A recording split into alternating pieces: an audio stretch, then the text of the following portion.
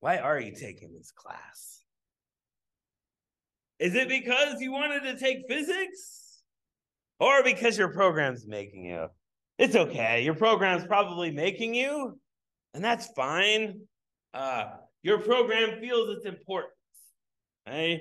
But you shouldn't be afraid of it, okay? I can help you. We'll go through the math. I'll do my best to work as many problems as we can so you can see how to do it. And I don't like surprises. So as I mentioned before, when we have an exam, we'll do a review and I'll tell you which problems you should look at and what you should study for the exam. You should really take me seriously when I give you that review and I say, this is probably going to be on the test or this problem. So definitely review that stuff. Okay. So physics is required for most science degrees, and it's important. For medicine, for biology, there's a lot of physics things in a hospital. Right? Radiology. If you are going into radiology, then you definitely need physics.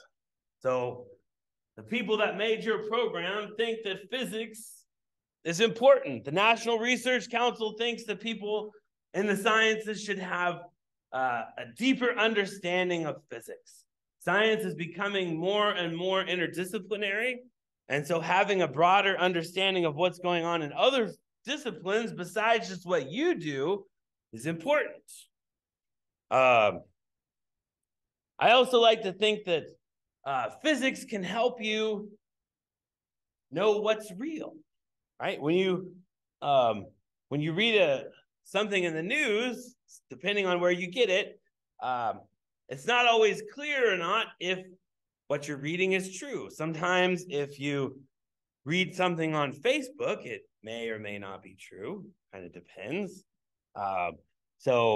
But physics can help you determine what's real, right? There are some conspiracy theorists out there who think that aliens live here on Earth and are secretly controlling the governments? How could you refute that? Well, you might say, our galaxy is really big. Okay? So if there was intelligent life out there somewhere, how would they get here?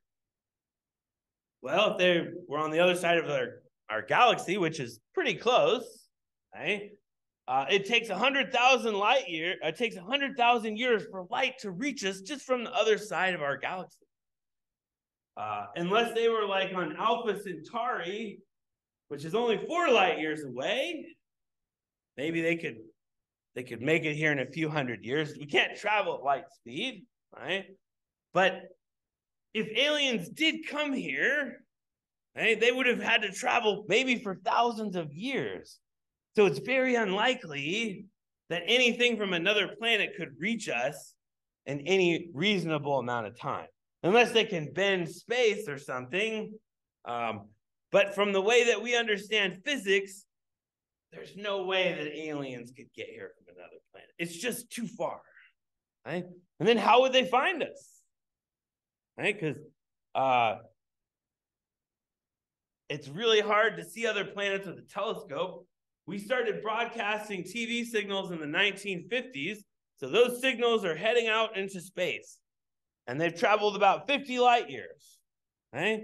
So there used to be a program called SETI where we would listen for radio signals from other planets. But that's assuming that those signals have reached us. Right? And if there was intelligent life out there, who's to say they didn't wipe themselves out 100,000 years ago or 1,000,000 years ago? Okay? So we can use science and physics to determine if things are true or not. Okay?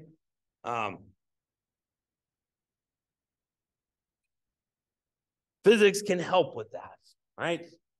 All right, so in the 18th century, technology was not like it is today.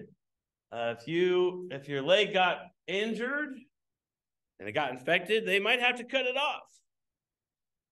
If you broke your leg, We've come a long way with x-rays and prosthetic limbs. We can replace bones now with materials developed using physics. And where would we be without microscopes? Hey, microscopes have changed everything. So an understanding of optics is essential for all types of medicine. Ultrasounds are amazing. We can look at babies inside of the womb without any type of invasive procedure, just using sound waves. That's really cool. Of course, MRIs are essential for modern medicine. So physics plays an integral role in healthcare. It's really amazing with the things that we can do. You can find brain tumors. Sometimes you can even treat them. And over the next century, advances in medicine will be absolutely amazing. So maybe they'll use nanobots to kill cancer cells. Right? I know a lot of people thought there were nanobots in the COVID vaccine. I'm like, man, how did they build those? I want to know the blueprints for the nanobots in COVID. So that's something that maybe in the future we could use nanotechnology to cure diseases. So little tiny robots or devices that could go inside of your body and look for cancer cells or certain kinds of germs and maybe even repair tissue. We can also use physics and technology to study biology. We can track whales and sea turtles. We can use satellites to pinpoint their locations and understand where they feed and how they live. So we can learn a lot about biology using physics. All right, but let's take a look now at things that are related to your homework, right? Because your homework is going to be in chapter 1 of Pearson. And so we should start talking about the problems for homework. The first homework assignment, I think, is due tomorrow. So chapter 1 homework will be due tomorrow evening. Okay. So get on Pearson as soon as possible. And let me, if you haven't already done so, if you go to our Canvas section, this class in Canvas, if you go to announcements, okay, then it says the first announcement, College Physics 1 registration. There's a PDF here. If you click on it, then there's a link to my section. Okay, so click on this link and it will take you to this section of physics. Register for me. I am Wisby 07017. Okay, and then you'll have access to Pearson. You can purchase, as I mentioned before, a 1 semester access if you don't think you're going to go on with Pearson. Dr. Jean Potvin uses Pearson. So if you know you're going to take his physics too, then you can register for it. You can get the whole year, but all right. So this is how you sign up for my sectional class. All right. So chapter 1 is about motion. And we're going to talk about vectors. Right? What is a vector? But it's mostly about motion. Right? So a lot of physics has to do with motion. Motion's important for biology because how an organism eats is really determined by physics. Right? So what kind of prey do they use? Or what kind of prey do they eat? So falcons have very good vision and they're very fast. Peregrine falcon can go over, or I think it's over 200 kilometers an hour when it's diving. That's all determined by physics. In order to catch their prey, they have to go that fast. They have to have very good vision, in order to find their prey, and we can analyze their motion using stop motion. So here's a picture of a bird in flight, and if the camera takes a picture, say every 0.1 seconds, okay, so it's just a picture, a camera taking pictures really quickly, okay, then we can find the distance that they traveled and how quickly they travel, right? So you're all familiar with speed, right? So when you're driving your car, your speedometer's in miles per hour. That's how quickly you're moving in a straight line, right? So if I ride my skateboard, so I have a certain velocity going this way and a speed, but I'm not turning, right? If I turn, or I'm thinking about velocity, then it has a position, right? Has a direction, and if it's something like speed, then it has a magnitude. Okay? Now, normally when we think about speed, think about that number on your speedometer. But if we're thinking about velocity, we might you need to know your origin. So if my origin is this faucet, okay, then I would draw a line from the faucet to my skateboard. And so my velocity vector points from the faucet over to my skateboard. And as I'm riding my skateboard, then that arrow keeps pointing at my skateboard, and so the direction has changed, and the magnitude has also changed. But let's look at the skier, right? So as the skier is going off of this hill, right, his velocity going this way doesn't really change.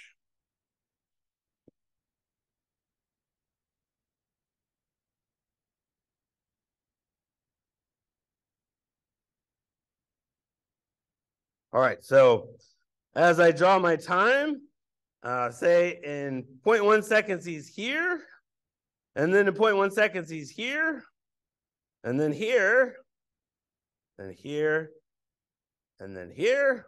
So the distance between these lines doesn't really change a lot, right? But his velocity going this way is kind of constant, right? It doesn't really change much, right? So the distance between those lines sort of stays the same, but he goes up in the air.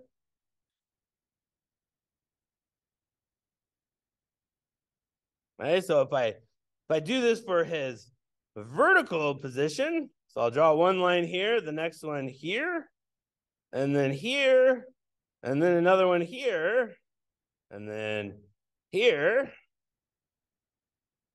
and then down here, right?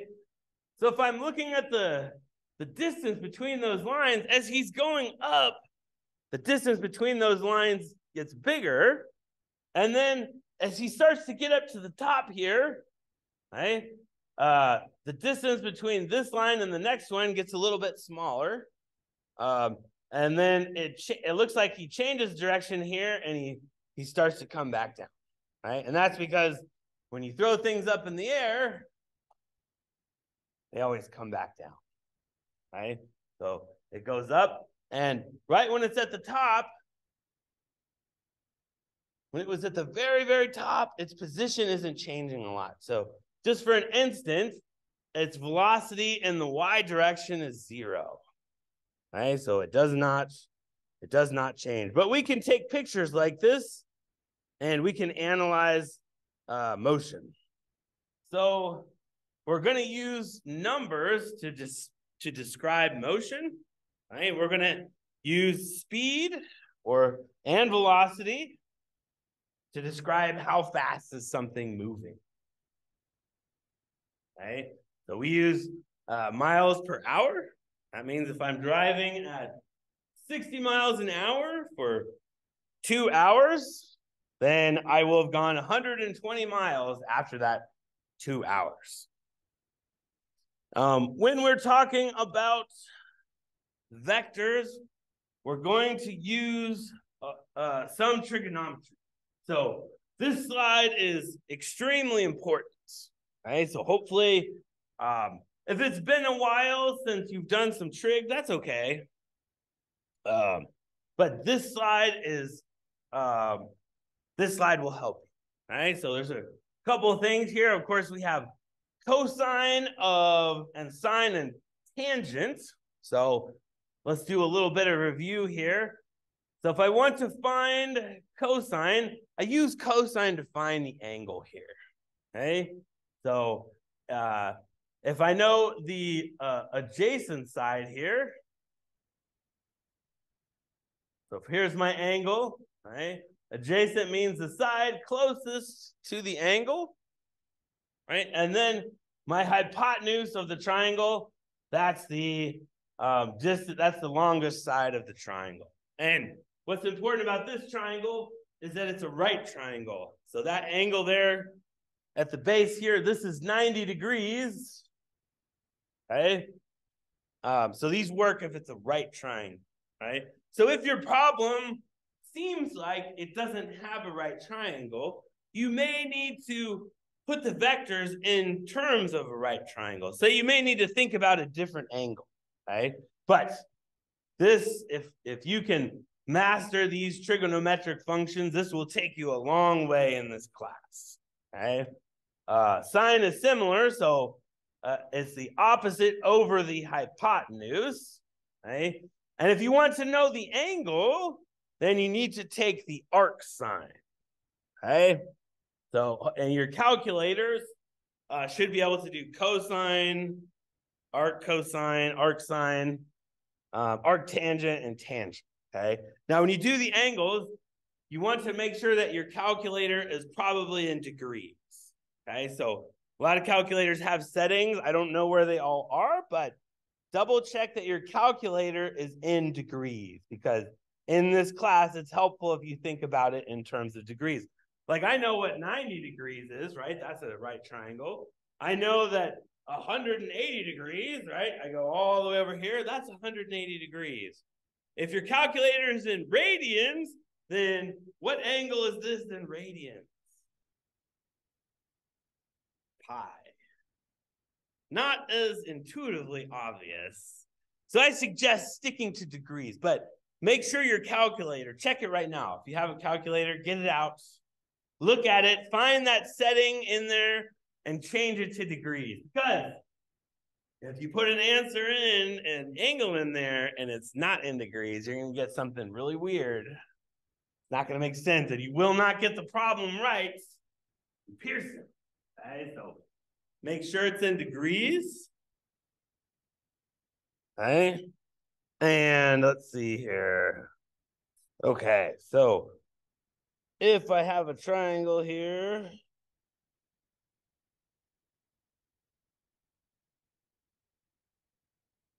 all right, here's my angle theta here, then I know that cosine of theta is equal to, and I'll call this x, y, and we'll call this h over here. So cosine is equal to x over h. Now there's some other important identities. So if I want to find the angle here, then I would take the arc cosine of both sides. So I'd say arc cosine of theta is equal to arc cosine of x over h. And what's arc cosine of cosine?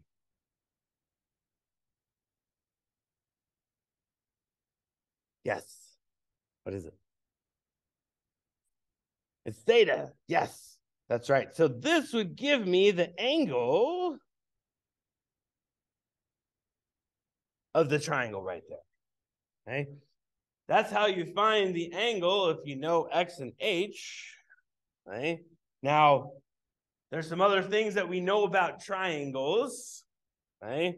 And this other one comes to us from my favorite Greek cultist named Pythagoras. He lived on an island in ancient Greece, and he had a cult that worshiped numbers. And if you took any of the secrets of the math cult with you, they would execute you. Okay? But apparently one of the cultists escaped, and he brought with him the Pythagorean theorem, which tells us that x squared plus y squared equals h squared. Okay, so with this, we can find out almost anything we want to know about a triangle. Now, triangles are important because when we're dealing with vectors, we're going to use triangles a lot. Okay, we might have displacements in different directions. Okay, so let's say, all right, let's say I ride my skateboard 1, 2, 3, 4, 5 meters this way. I can measure meters really precisely. How precisely do you think I measured those meters? It's pretty accurate, right? I mean, I was within like 0.0001 meters or something. What do you think? They know options. I don't think they do. What do you think my uncertainty was? Because you're going to need this in the lab. Go to the lab, we're going to talk about uncertainty.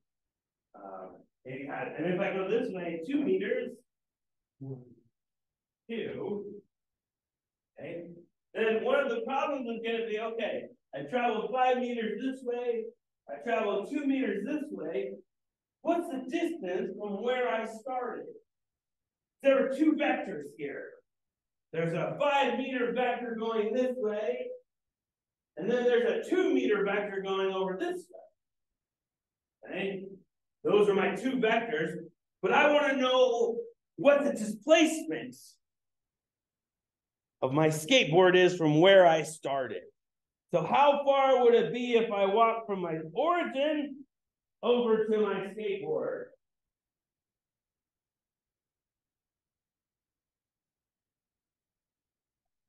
So I measured 9 meters. I'm just sure that's pretty accurate. Nah, I don't know how accurate it is, but okay, so let's assume that my measurements were correct. I went 5 meters that way, 2 meters up this way. What is the displacement? Okay, so calculate it right now on a piece of paper. Get out your paper, and then you're going to give it to me later, and I'm going to give you points for it. So find the displacement of my skateboard, and also tell me what the angle was. So what angle did I travel at? But wait, before you start solving, we need to think about our axis. Okay? So I traveled this way. Okay? How should I set my x-axis? Which direction should be positive x? We're going to go through more of this in a minute, but for now, let's say that if I traveled in this direction, it's positive x. And I went over here, and let's say I went negative 2 meters that way. You can have negative and positive vectors.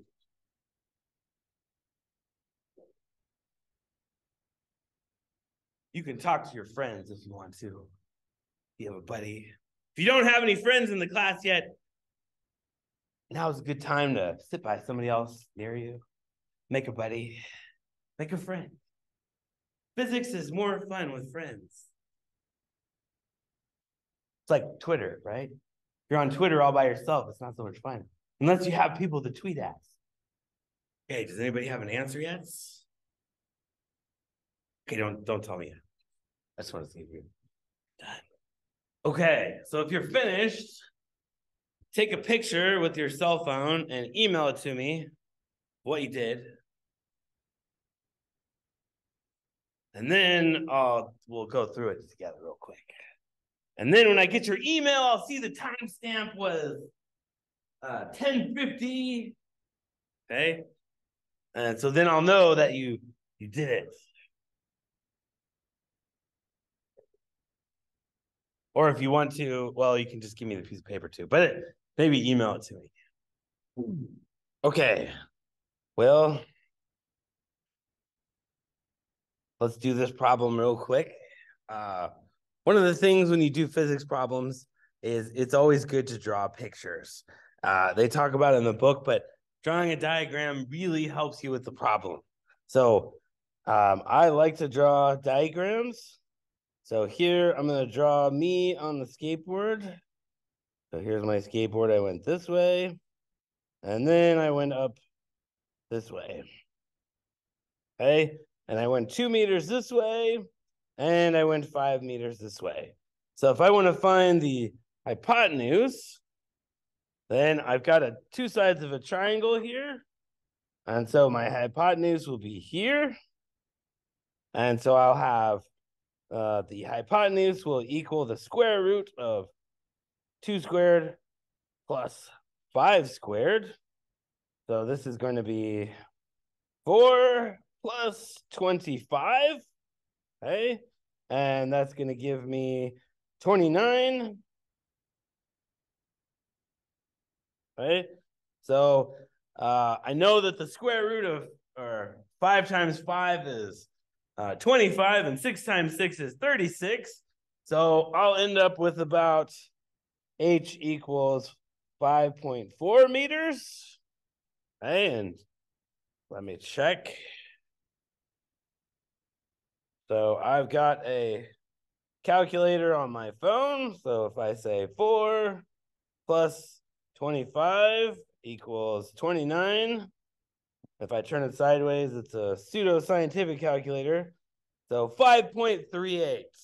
Okay, so I was close. Okay, and so that means my hypotenuse was about 5.4 meters. Okay, and now my calculator here says 5.3815. Are all those digits on my calculator there? Does that mean anything? Do you believe that? It's very precise, right? Now, when I think about how I measured this, okay, I went like this and I said, that's about a meter. Okay, but there's a lot of error in my measurements. So when I said 5.4 meters, that's maybe accurate, but even 5.4 meters, that's probably too many significant digits. Okay, now when I took the square root of this, I get all of these digits here, but they really don't mean anything. Right? So if you multiply two numbers together and you get a bunch of digits like that, should you put all those into the Pearson software? No, definitely not. It's not going to you're not going to get full credit for it because the Pearson software is supposed to check your significant digits. So if you want to get the right answer, you have to use the right amount of significant digits. Well, how do you know what the right amount of significant digits are? Oh no, it's doing this again.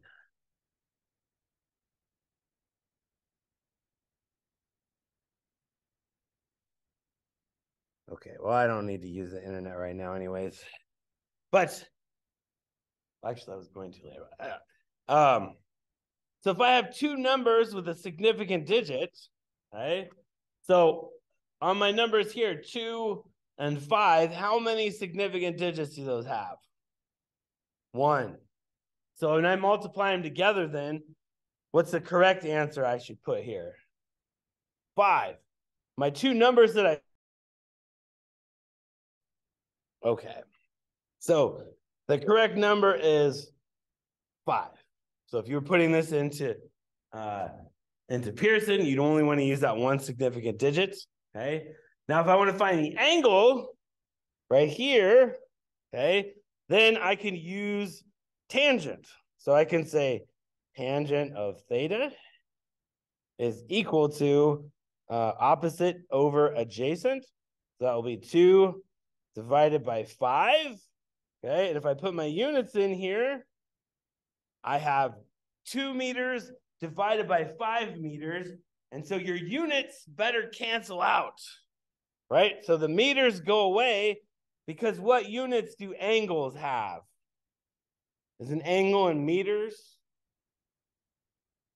No. There should be no units there. So I have tangent of 2 over 5. And so then I'm going to take the arctangent of both sides. Arctangent of tangent equals theta. And then I'll take the arctangent of this side. So I'll have tangent of -1. That means arctangent, right? If I say tan to the -1, that means arctangent. And so then I'll say 2 divided by 5. And I don't remember my trig well enough because when I took trig, we were allowed to use calculators. But now apparently there are tables and they make you memorize those, which is probably a good thing. I didn't do that. So I'm going to use the calculator. And I have a little program called Mathematica. You can use your calculator, that's fine. So then down here, I'm going to make this bigger. And I'll say arcsine, arctangent, there it is, of 2/5. Oh, and I need to put a little decimal place there. And it says, 0.38. Oh, I don't think that's in degrees. Okay, so it actually there's a button you can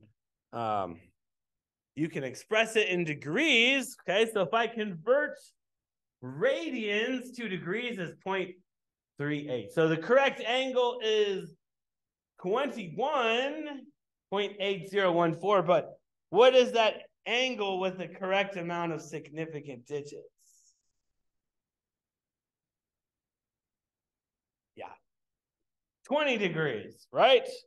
Because my numbers really weren't that precise. So then I'm going to put here the correct answer is 20 degrees. Okay, that's important when you're doing homework in Pearson because it's supposed to check for significant digits and it will take off points for that. Okay.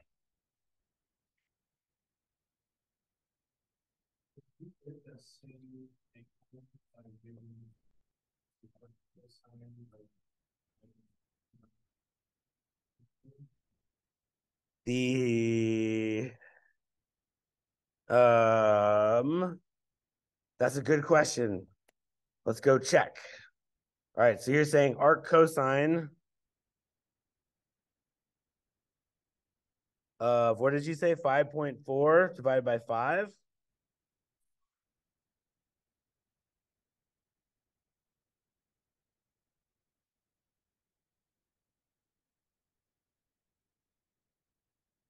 So I'm going to express it in degrees, and yeah, it's pretty much the same. Yeah.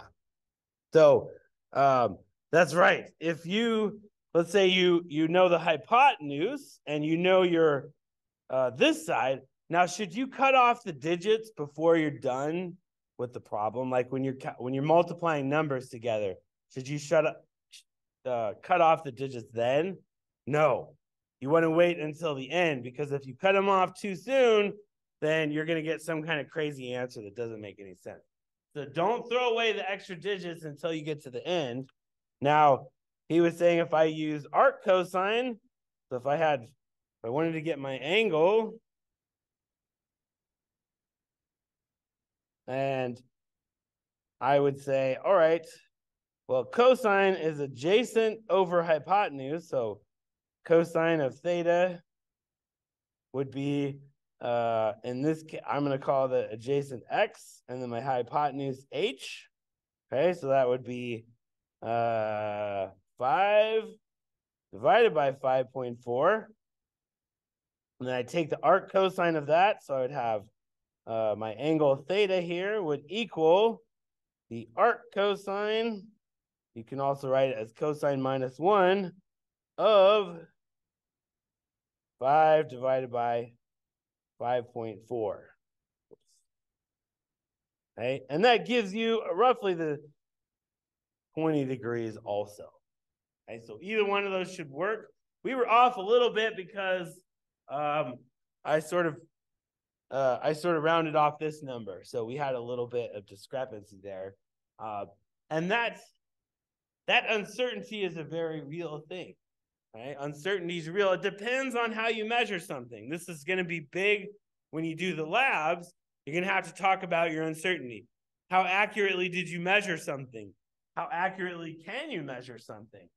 I think I'm pretty accurate when I walk. I say this is about a meter. 1, 2, 3, 4. I think that was about 4 meters, but I could have easily been off by 1/3 of a meter. Okay. Now, how many feet is 1 meter? Go. It's about 3. I mean, I always think 1 meter is 3 feet, basically. Okay? A yard is 3 feet, and a yard and a meter are about the same, right? So just in your mind, when you think about a meter, just think 1 meter is 3 feet. Okay? Don't worry about the conversion. It's actually like 39 inches or something, right? Yeah, you're probably right. It's about, what did you say it was? Yeah, maybe it's about 3.1. Okay, maybe 3.2. Let's just think 3 feet. Okay, so if you're thinking, you want to think in meters, 1 meter equals 3 feet. Which one is better, feet or meters? Which one do you prefer?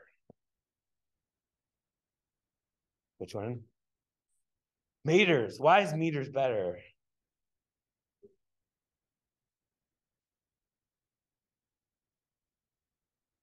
Yeah. Yeah, because how many feet are in a mile? Quick, tell me. Nobody remembers. Yeah. Oh, okay, we got one. But how many feet are in 7 miles? But how many meters are in 7 kilometers? 7,000 meters. Boom. See how quick that was? Better. Which one is better? Liters or gallons? Quick, how many pints are in a gallon? You don't know. Don't pretend. Nobody knows that. Just kidding. Do you know how many pints are in a gallon? Okay. There's 2 quarts. Is that right? 4 pints in a gallon. I don't know. It's hard to remember.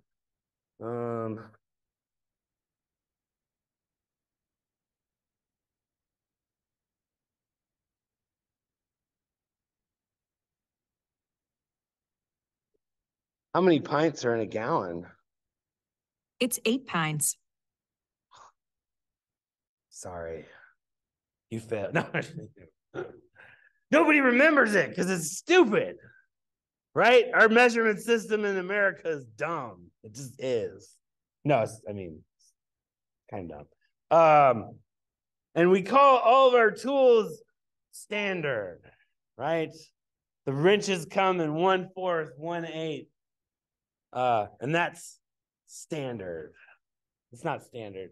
The only place that uses it is here, which is fine, except if you get some equipment from Europe and you get some from here, then you need 2 sets of wrenches. Why? Why do we do why? It's okay. Internet doesn't like me. That's fine. All right. So we'll come back to the trig, but know these equations. They will help you with most vector problems. Okay. So, but let's move on a little bit. Okay. So the quantity 2.67 times 10 to the 3. How many significant figures does it have? If you think it's A, raise your hand. If you think it's B, raise your hand. C. Yeah, it's C. 3 significant digits. So 2.67, this is in scientific notation, okay, which is a lot easier to work with because you only can have 2 or 3 significant digits, and then you can deal with really big numbers, right? And the digits here tell you your significant digits. So if the other number only has 2 significant digits, then you should only have 2 significant digits in your answer. Okay? So what are the correct SI units? SI are the standard for physics and science. Okay, so what is it? Is it A, feet and pounds, B, centimeters and grams, or D, meters and grams, or D, meters and kilograms? If you think it's D, raise your hand. Okay. Some of you didn't vote. It's fine. I hope you vote in the next election. Because if you don't vote, your parents will. Do you want your parents to pick who the president is? They vote.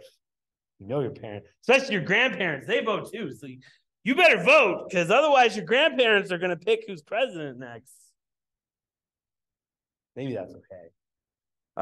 Okay.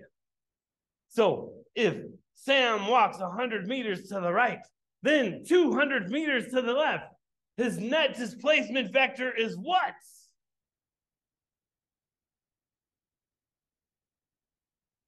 Talking about displacement now. Okay. As a vector is the distance from where you started with also the direction. So in our coordinate system here, okay, we have a one-dimensional axis going this way. So there's right and left. Okay, so it says Sam walks 100 meters to the, oh, wait. Okay. He walks 100 meters. So read the problem carefully. If you don't, it's confusing. Read it a couple times and then draw a picture. So, and sometimes maybe do the actual, so let's say he walks 100 meters this way. That was 10 steps. Let's say 10 steps is 100 meters. And then he walks 200 meters this way. To the left. What's the right answer? On the count of 3, everybody shout it out. Okay. 1, 2, 3. I think everybody said 3. Some people were quiet, but it points to the left. That's right. It points to the left because he ended up to the left. Okay, so he walked 100 meters to the right, and then he went 200 meters to the left. And so his final position is 100 meters to the left of where he started. Okay, so hopefully this is easy and review, but we should still go through it. Okay. All right, a velocity vector points in the same direction as a displacement vectors, A, or B in the opposite direction of the displacement vector, or C, perpendicular to the displacement vector in the same direction as the acceleration vector, or velocity is not represented by a vector.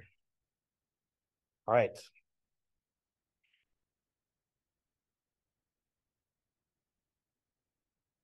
All right, how many people think it's A? Raise your hands. B, opposite direction.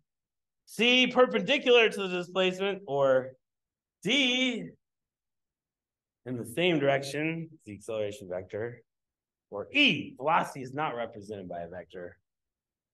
Okay, there's only one vote, so why don't you talk about it since you seem unsure?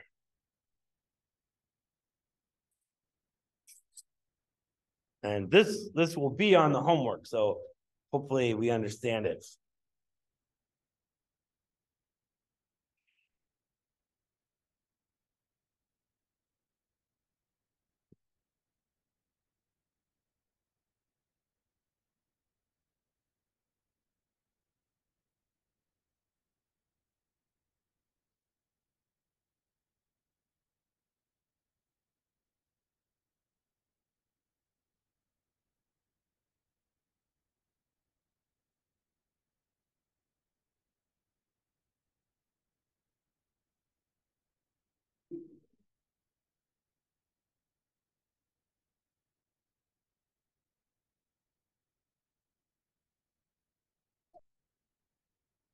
Oh, let's take another vote. How many people think it's A? Or B? C? Or D? All right.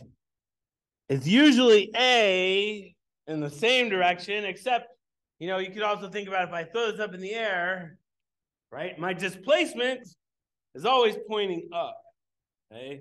But sometimes the velocity is coming down, then the velocity will be pointing that way. When it's going up, then the velocity is pointing in the same direction, right? So usually it's in the same direction as the displacement vector. All right. So we've got speed, velocity. Speed is not a vector. What does that mean? Speed is not a vector. What's the difference between speed and velocity? Yeah. Yeah, speed it's a magnitude. It's that number on your speedometer when you're driving. Okay. It doesn't care what direction you're moving in. It just tells you how fast the wheels are turning. Okay. But it has no direction. It's a scalar, not a vector. Displacement vector has a direction, right? So that number in your speedometer doesn't tell you your velocity vector. That would be cool if it did. Maybe not so useful when you're driving, right? But the path along which an object move is called the object's trajectory. So maybe it's projectile motion. Maybe it's a racer on a track or a top. Hey, that's its trajectory. How does it move? We can look at what's happening in each of these.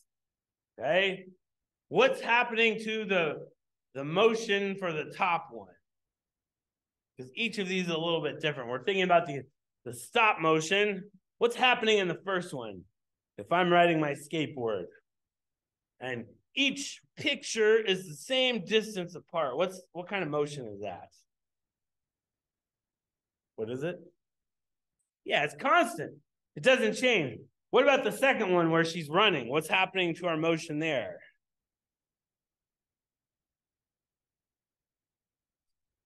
Yeah, she's accelerating. She's going faster. What about in the bottom one?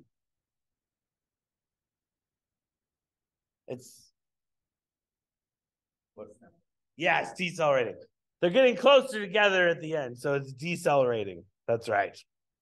Now, if you throw a basketball, you need to think about displacement in the X and the Y direction, okay? So in the Y direction, if I throw that basketball at the hoop,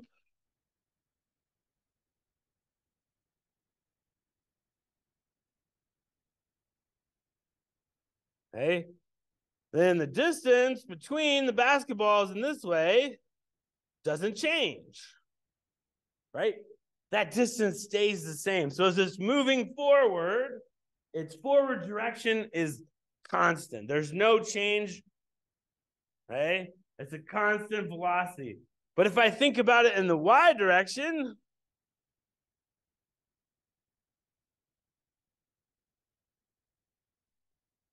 so if I go from here to here,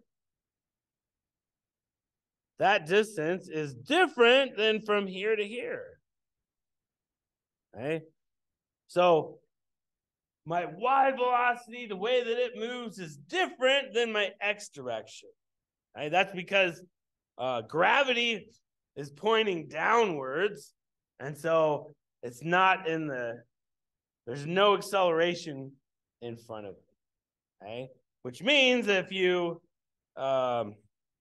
I were to shoot a projectile this way, like if I shot a gun this way, and I dropped a bullet at the same time, they would both hit the ground at the same time because they fall downwards at the same rates. Even though the bullet is traveling hundreds of meters per second that way, it's still going to fall at the same rates. Okay? So those two things are different. Okay? They're not related to each other. Well, but we know that this is going to come down, and so we could use the time that the basketball is in the air to determine how far it's going to travel. All right. So here's motion made by two cars. Which car A or B is going slower? Well, car A, the pictures of the cars are really close together, so it's probably going slower. On B, it's traveled more distance in between times that where the picture was taken, so it must be traveling faster. Okay, let's look at some homework problems.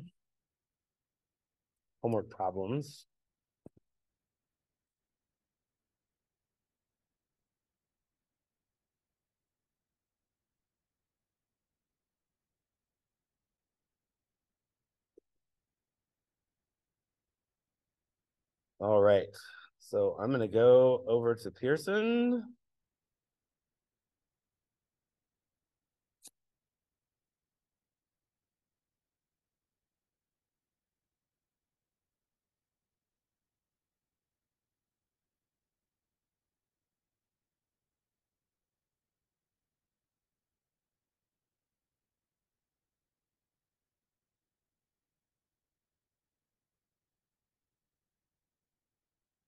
And I'll put a link in Pearson so you can get to this quickly. Should have already done it, but I didn't do it yet. Okay. So in the Pearson website, mine sort of looks like this. Right, I'll turn off the lights.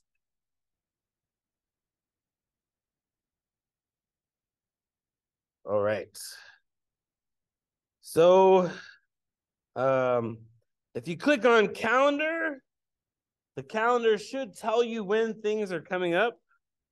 Okay, so here on Tuesday at midnight, homework number 1 is due. Let's click on the homework. All right, so we've got a bunch of problems, but I don't think they shouldn't be too bad. But let's look at one of the problems.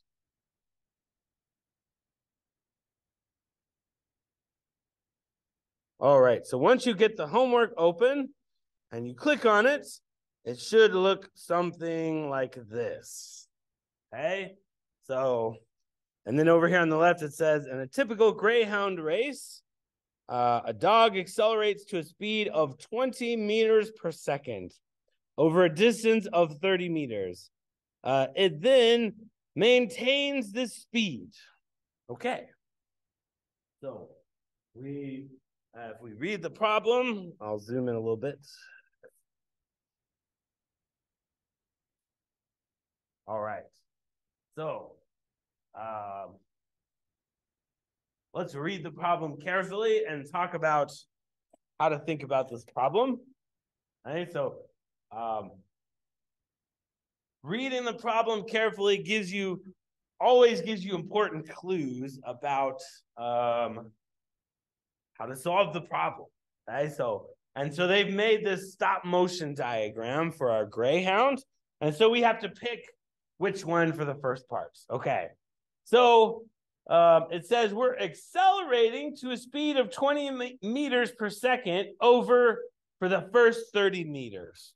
Okay, so I'm going to look at my plot here and I'm going to say, all right, ones where it's, I'm going to look at the first 30 meters. Okay, so on the third one here, I look at it and I say, okay, if the start of the race is over here, because my green arrows are pointing this way, you can't really see the green arrows, but okay, they're green arrows. They're pointing that way.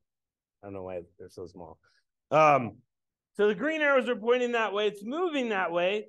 And so for the first 30 meters, it's supposed to be accelerated.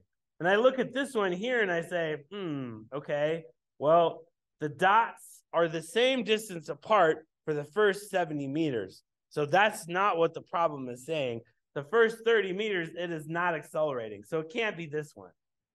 Okay. Then I'm going to look over here and I'm going to say, okay, so it has to be the other ones. This one down here, what happens for the last 30 meters of my problem there? What's it doing? Yeah, it's decelerating. The problem does not say that it's decelerating. It says it then maintains this speed for the rest of the thing.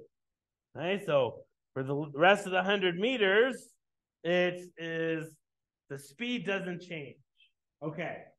So that means that I only have two left. I've ruled out number 3 and number 4.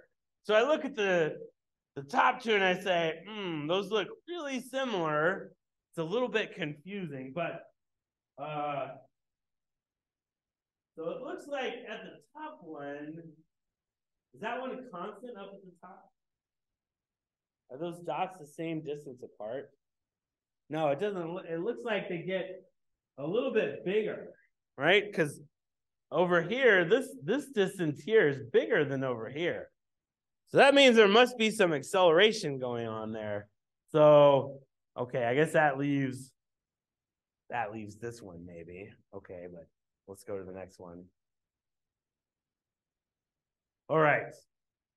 Then it says the Nardo ring is a circular test track for cars. It has a circumference of 12.5 kilometers. Cars travel around the track at a constant speed of 100 kilometers an hour. Okay, so a car starts at an easternmost point of the ring and drives for 7.5 minutes at this speed. Okay, so what distance in kilometer does the car travel? Okay, the Nardo ring is a circular test track for cars. Okay, it has a circumference of 12.5 kilometers. And it's traveling at 100 kilometers per hour. What does circumference mean? Because when we talk about circles, we're going to have, of course, the radius, the diameter, and the circumference. What's the difference between radius and diameter?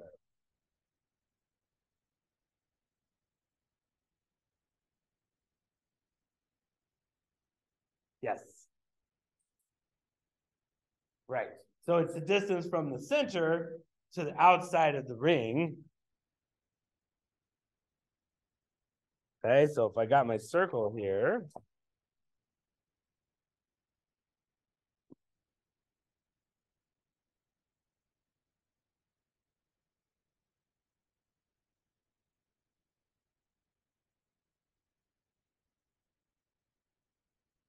here's my circle. The radius is from here over to there. Okay, that's my radius. Okay. What's the formula for the circumference of a circle?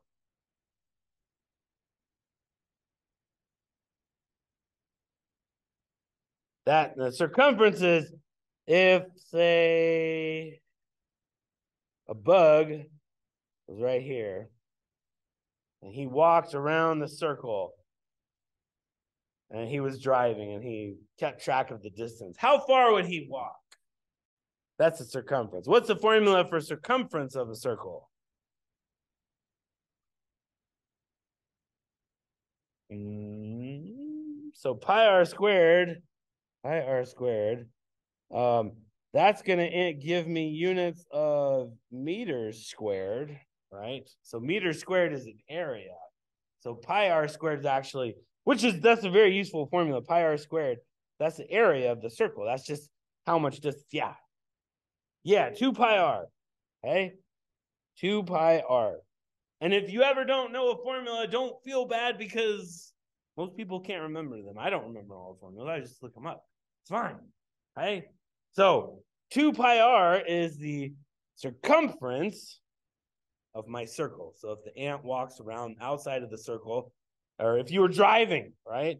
And you just, on this racetrack, right? It's a car is driving. It's got, keeps track of the distance, right? So if the car drives around the circular racetrack, and let's go back to our problem. What does it say? It tells us the circumference is 12.5 kilometers. Okay, so if our car here, and I'm gonna draw a Lamborghini because my son really likes Lamborghinis. Okay, it's Lamborghini. If he drives all the way around here, then his odometer will register 2.5 kilometers. He drove all the way around that circular racetrack. Okay, so yes, it's a circle, but is that relevant for this problem? Okay, because it tells us how far the track is. Okay, and it says he drives at 100 kilometers for 100 kilometers per hour for 7.5 minutes at that speed. So, what distance in kilometer does the car travel? Does part A have anything to do with a circle? No. It doesn't matter if it's a circle. So, this is a good question. So, if I'm going, I'll do a different problem. Let's say if I'm going 200 kilometers per hour and I drive at this speed for 17 minutes. Oh, wait, you can't see my picture. I'm writing things here. Okay, so if my Lamborghini can go 200 kilometers an hour, because, I got the Lamborghini Aventador, not the Hurricane, the Aventador, that's the upgraded one. It's like 450,000. Of course, lime green. And I paid the extra 30,000 to get the insane package so I can be faster than a Tesla, because that's important. You got to be faster than Tesla. Okay. So if I go 200 kilometers an hour for 17 minutes, how far will I have driven? So I go 200 kilometers an hour for 17 minutes. How far will I have driven? Let's calculate that one. I won't do the actual problem. You'll have different numbers in your homework anyway, but I'll just make up my own problem. That's fine. Okay. So we need to know what formula should we use for this? How do we get distance? Yeah, that's a really useful equation. So we have distance x equals velocity times time. Now, we've got some unit troubles in here. We're going to have to convert units because our velocity here is in kilometers per hour, and our time is in minutes. So we can't really multiply those things together. We're going to have to do a conversion. So if I said 17 minutes, I want to convert this into hours. How do I convert 17 minutes into hours? Yeah, I divide it by 60. So I say there's 60 minutes per hour. So now I've got hours in the denominator of the denominator. So what happens then? Does it go, it goes to the top, right? It goes up here.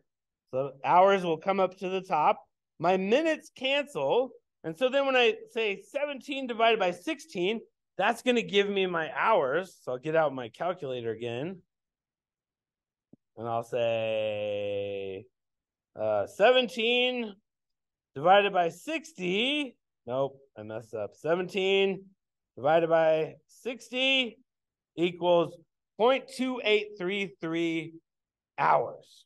Okay, so it's almost a third of an hour. That's right. So I'll say 0.28333. And since I'm still calculating my problem, I'm not going to throw away those digits yet until we get to the end. At the end, then I'll throw away those digits, but you don't want to do that yet, okay? Because you'll get a mistake. All right. So if I look at my formula here, x equals v times t.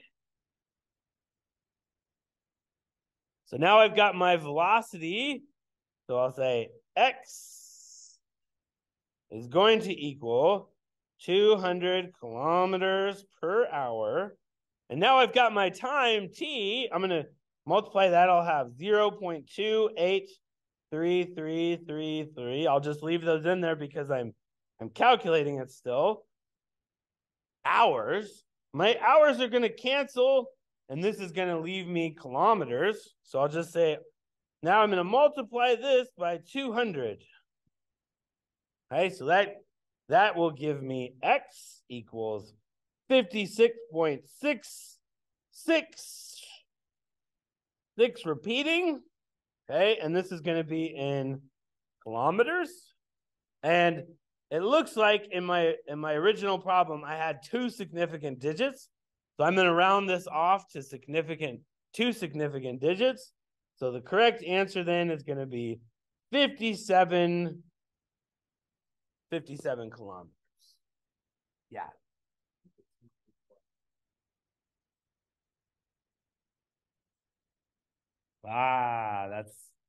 That's true. But okay, you're getting really technical now.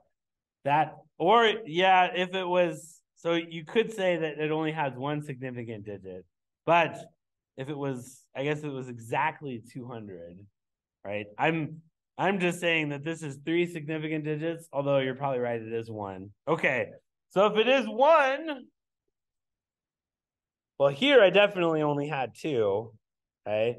So either you could say 60 kilometers per hour or 60 kilometers.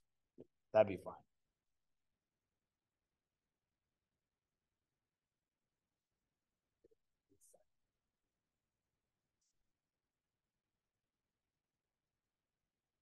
Okay, so this is what I'm going to tell you. And if it's wrong, I can adjust the points.